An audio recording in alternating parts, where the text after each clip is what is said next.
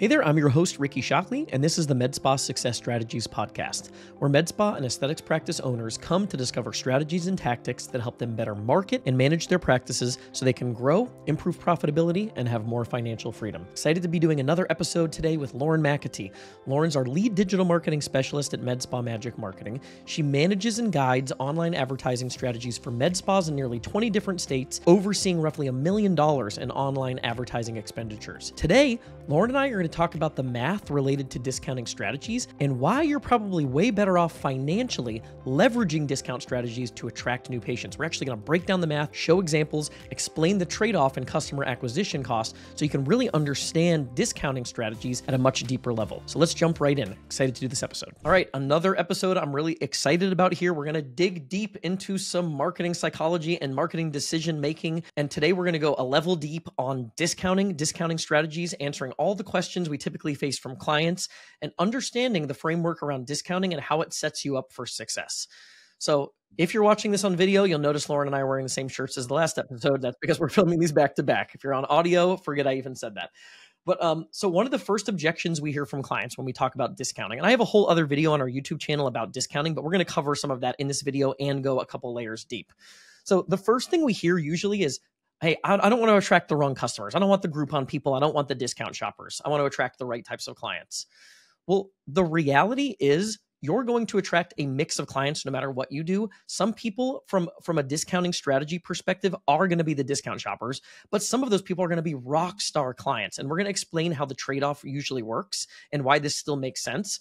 But I just think that entire idea of that I'm going to attract the wrong customers, it's a black and white assessment that's incorrect. You're going to have some people that are discount shoppers that don't come back to you for service, and you're going to have some rock star patients in that group when you're using discounts to attract new customers, right? What we typically see like on a Botox ad, even when we're running discount promos, is average initial visit revenue $400 to $600, with some people spending $1,000, $2,000, $3,000 on the initial visit. So we also see 65 to 70% rebooking rates on ads leads when we use discounts. So that's, I think, an indication that these leads are not going to be all bad leads. There's going to be a mix of quality in terms of your clients and prospects. Sarah Schickman, on a couple of our earlier episodes, I've used this example several times. She built a multi-location, multi-million-dollar practice that she sold. When she audited her business, of her top 20% spenders, 80% of those people originally came from Groupon. Now, I think Groupon's changed since Sarah was doing Groupon. You have more people using Groupon now that are just the trained discount shoppers. It's the extreme user that's really likely to just be looking for the discount and to be hopping around. But from Facebook and Instagram ads, for example, that's not going to be the case, or other ads methods. When you're presenting a consumer with an offer just in their Facebook newsfeed or via a Google ad, you're not by nature going to attract the wrong client. So I just think that's really an incorrect assessment up front. Lauren, any other notes on the attracting the wrong customer? And then the thing we're going to go into really deep is objection number 2.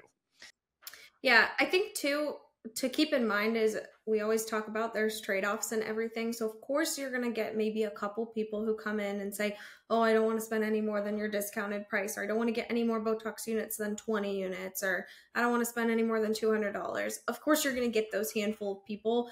But it's all about taking the zoom out picture, looking at everything from an overall perspective. How many great clients have you got in, and is it worth getting in maybe 2 or 3 who are looking for a discount? All the cross-selling and upselling opportunities that can take place from people coming in from a discount too and getting them interested in other services.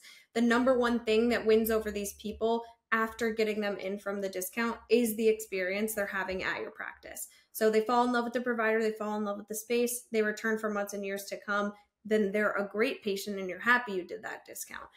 But again, you will have a couple people that are going to not want to spend more than what they say, and you leave it at that and you take the goal for what you get. Yeah. And I wanted to add to that too. There's some nuance here. So when you're setting up your ads, not to go totally off on a tangent again, but you also want to be cognizant of where you're targeting your ads, right? I have this framework that people make purchase decisions based on 3 buckets of factors. Factors of know, like, and trust, or what we can call perceived quality of outcome. factors related to price, and factors related to convenience. So if you're targeting your ads to people that live 45 minutes away from you, you're more likely to be attracting people that are coming only for the discount and have less of an intention of returning. So being strategic with your ads targeting is one component that can reduce the chances that you're attracting those discount shoppers. I think that's something else that's kind of important to keep in mind. The other thing here is it's important to focus on services that are inherently sticky. So the reason Botox, Dysport, filler ads work so well is because they check two primary boxes. One is they're services that require repeat visits for maintaining the result, right? If you're getting Botox, you have to keep coming back several times a year to maintain the result. You can't just do it once and leave. The second thing is those are services that have a perceived differential in outcome.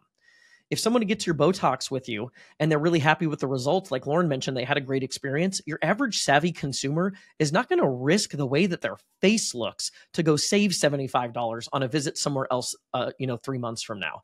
So for those reasons, we just reject the idea that you're just as a black and white thing going to attract the wrong customers. Sarah mentioned in our episode, everybody loves a discount, even your most affluent customers. And when people are making that purchase decision, right, they've got alternative options.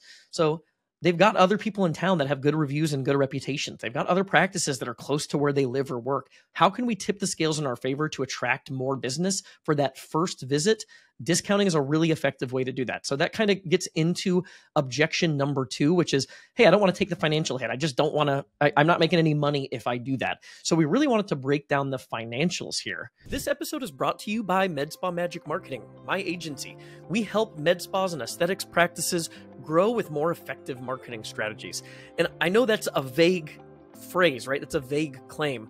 So I have an offer for you. I offer this to any new prospects. If you're interested in exploring another marketing option, a new agency, or just getting into Facebook, Instagram, Google Ads for the first time, I'd love to show you why we're different, what we're doing for clients. And we can do that via a 1.5 hour planning session where I'll outline a specific marketing plan and I'll give you all of the blueprints that we would implement if we were to do business together. Now you can take that, use that on your own, hire someone else to help you execute it, or work with us. We really don't hold anything back on that strategy call. And I think you'll have a lot of confidence in how you manage your marketing investment moving forward, understanding some of the nuances that can help you implement more effective marketing strategies for your business. So if you want to do that, you can go to medspamagicmarketing.com. I think one of the things that's really interesting to understand is what we typically hear from clients that don't want to take the hit in terms of the discount is they don't realize they're paying for this either way. You're either going to pay for it in terms of customer acquisition cost, or you're going to pay for it in terms of discounted services. So Lauren, did you want to walk through the sample math equation that we kind of created based on real stats? These are real projections of what we see when we audit campaigns and when we run campaigns. Yeah. So breaking down some of the math here in terms of what we're going to see in terms of customer acquisition costs if we don't discount versus if we do discount and at the discount promo price that we recommend and that we see work the best in ads. So if we look at it for people who are doing no discount, we're just trying to win in the ad space based on our reputation, factors of know, like, and trust, factors of perceived differentials in outcome, etc. We're looking at maybe an average of $14 cost per unit on Botox. Let's just put that out there as the average number. We would expect that your cost to acquire customer on a promotion like that, on no promotion, just on your $14 a unit, trying to win based on reputation, that your cost to acquire customer would be at least $300, if not more. So conservatively estimating for every $300 you spend on ads with no discount, you're getting one new client through the door. At the promo prices or standard promos that we like to do for Botox, we combine them or bundle them into a 20 units for X range. That typically is right around 20 units for $189 or about $9.45 per unit, which I know a lot of you are thinking $9.40 per unit of Botox is really cheap. But when we zoom out and look at the math like we're going to do here, you see where it makes sense. So if you're doing a promotion like that, the 20 units for $189, our cost to acquire customer is typically $100 or less in a lot of cases.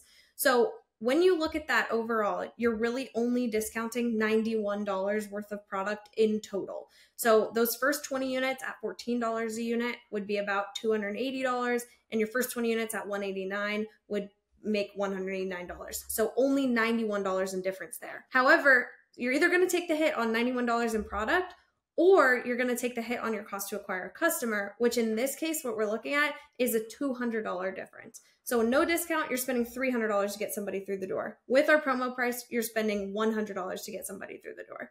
So again, you're taking the hit somewhere. It's either in your product at only $91, or you can double that and pay extra in your cost to acquire a customer there. Ricky, do you want to go into some of the initial revenue? Yeah, sounds good. And I love this example because people don't understand. They kind of focus on the one aspect of this, but they don't understand the trade-off. You're paying for it either way. And in this example, you're literally paying more when you don't discount because your cost of customer acquisition is higher.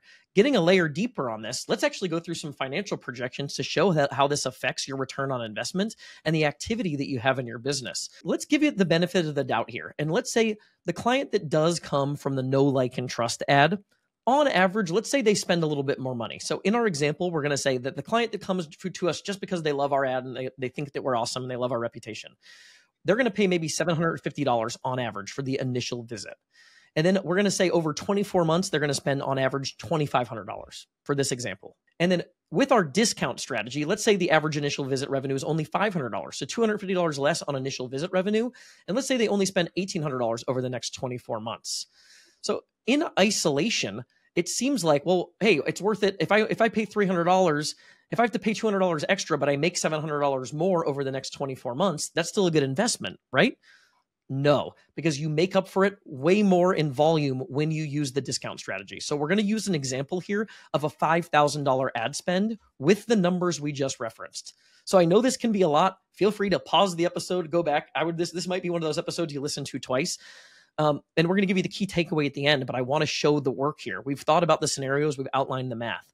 So with the example we just described, at $5,000 in ad spend, when you were deciding to only win on reputation with what we would call like a know, like, and trust ad, you might have 16 new patients through the door, booked and paid. So with the higher spend, $2,500 over the next 24 months, that campaign, that group of clients is going to be worth $40,000 over a 24-month period. An 8x return on ad spend, right? 5 to 40, that's an 8x. With the strategy that we outlined related to discounting, you're just eating $91 in terms of product cost, but you're lowering your acquisition cost by $200. And now instead of seeing 16 clients, you have 50 clients through the door for $5,000.